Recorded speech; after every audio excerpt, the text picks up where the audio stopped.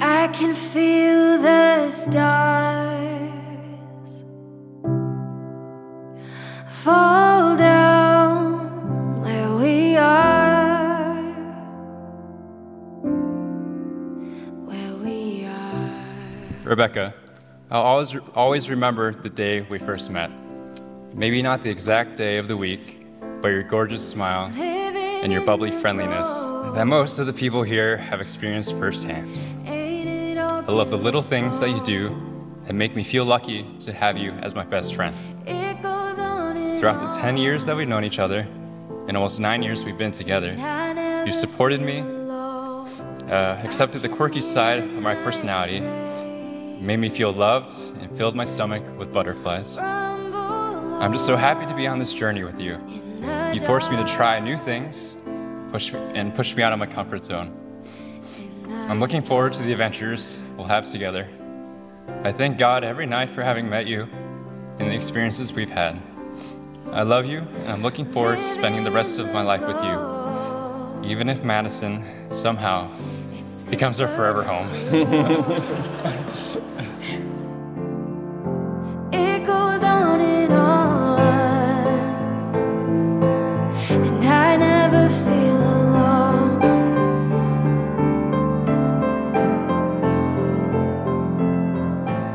Drake, when I first met you, your goofy and gentle nature made me smile. And now, almost 9 years into our relationship, those two things still make me fall in love with you. You're determined and driven, but also caring and humble. And even though you're so talented, you don't ever seek success in a way that puts others down. As the peacemaker you are, you make everyone around you feel comfortable and at ease. And I admire you and love that I can learn from you every single day. We could talk about everything and anything. Thank you for being my best friend. I love you so much. I can't wait to walk through life with you and experience Christ's love for us even more deeply through our love for each other. Paints a fire in the sky when the day is done. How the wind through the window makes you wanna run. Calls you out to the coast with the promise of I'm living. Ain't it all beautiful?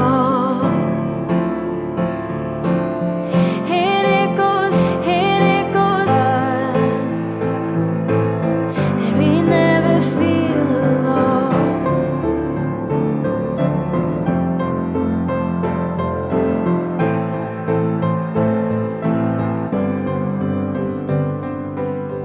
Now, Drake, as you place the ring on your bride's finger, would you repeat after me? This ring I give you. This ring I give you. In token and pledge. In token and pledge. Of my constant faith. In my constant faith. And abiding love. And abiding love. Rebecca, if you'll put the ring on your groom's finger and repeat after me. This ring I give you. This ring I give you. In token and pledge. A token and pledge. Of our constant faith. Of our constant faith. And abiding love. And abiding love. By virtue of the authority committed to me by the Church of Christ, the law of the state, I now pronounce you, Drake and Rebecca, husband and wife, in the name of the Father, and of the Son, and of the Holy Spirit. Amen. You may kiss your bride. I'm living. I never feel alone.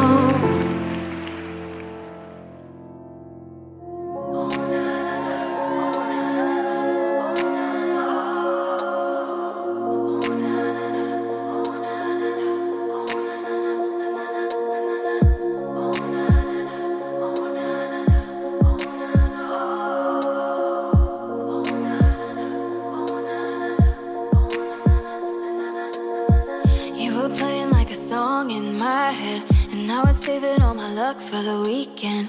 We don't always get it right, but we wing it, and we fall right into place like a dream. And I was giving you my Fridays, midnights, but I was trying to deny that it felt right.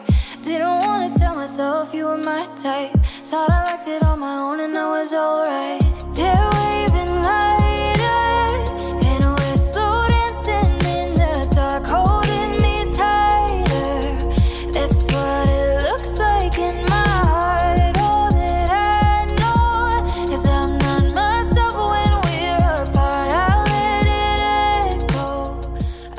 had the ideal view of Drake's eyes during his vows today. So full of love and tears as he professed his adoration of all of Rebecca's passions, quirks, and the small, beautiful moments they have shared. That look in his eyes alone captured what words could not describe about these past almost 10 years of their bond. It made me bawl like a baby, thinking about how this is only the beginning of their lives together. I love you, Drake and Rebecca. I'm so thankful to be a part of this beautiful day.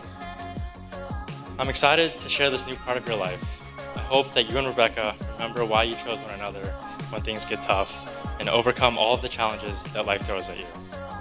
We will always be here for you, both physically and emotionally, and there's no place I'd rather be. So, I would like to propose a toast. Rebecca, as you can see from the people in this room, we all have had the times of our lives growing up with Drake. I hope that you have the same growing old with him. Cheers. You can't deny it, lie it.